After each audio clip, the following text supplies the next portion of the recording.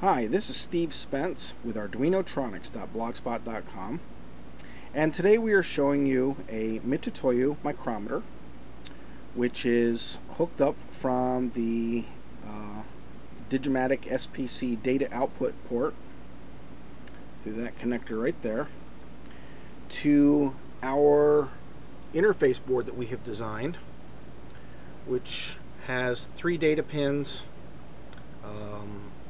ground and power. You got clock, data, and request, and the Mitutoyo cable connects to the 10-pin header on one side, and then these wires here connect over to the Arduino. And here we're using an Arduino Nano with a screw shield.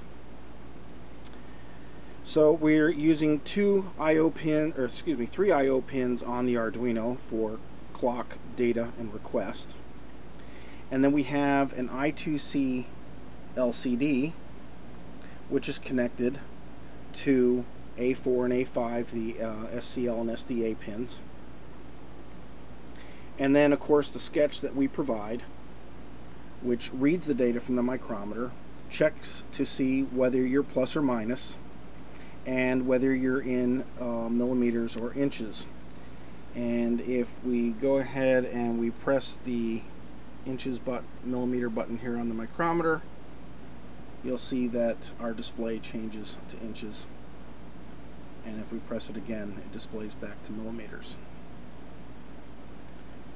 So that is the project. It's a remote display. Based on the readings taken, you could then apply logic like give a go or no go, open a flapper or a gate that moves parts to a certain bin based on their size. There's a lot of different things you can do once you have that value in a form that code can then operate upon it. So we hope you've enjoyed this video. Full schematics, full pinouts, wiring diagrams, code, and everything are posted at arduinotronics.blogspot.com. And thank you very much.